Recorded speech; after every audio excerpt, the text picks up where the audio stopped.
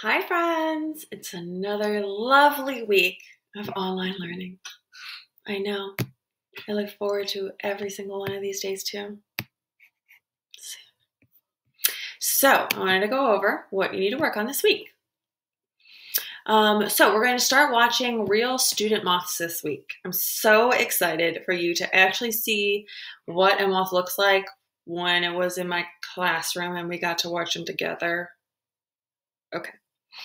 I would recommend putting on the captions on the moth when you watch them on YouTube because the audio isn't amazing. I mean, it was just made from my laptop in class.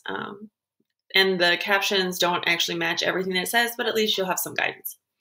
So you will have two student moths to watch. The first one is Ethan Watts's moth.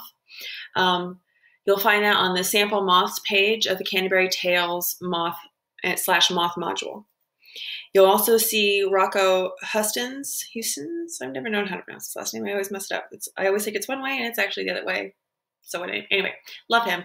But his is also on that same page. These are two very different moths, but both incredibly good.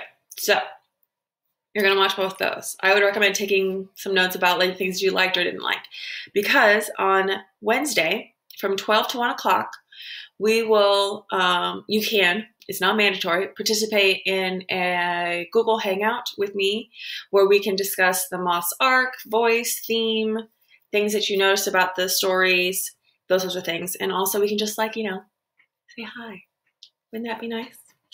So feel free to join me between 12 and 1 that day. After that, you will need to choose a theme and do your own moth outline. Remember, these should be true stories. Don't worry about the length for right now because that's going to end up being not a problem at all. I said before that normally we would choose, you would be assigned a theme, but I'm just going to let you choose. It's just easier.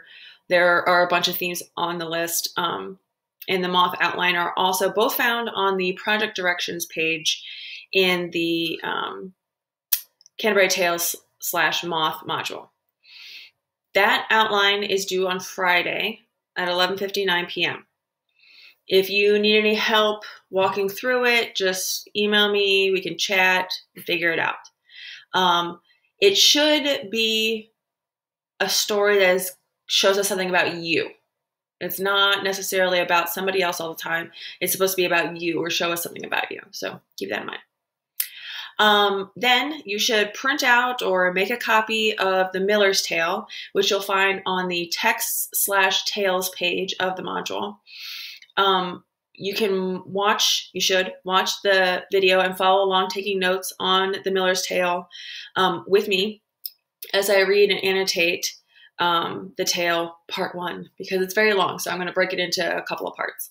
So you'll watch part 1 and take notes alongside what I'm doing.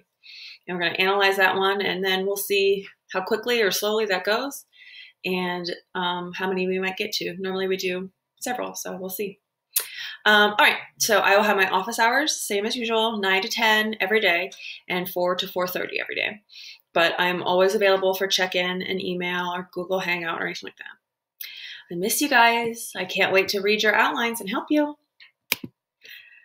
All right, stay safe. Love you. Bye.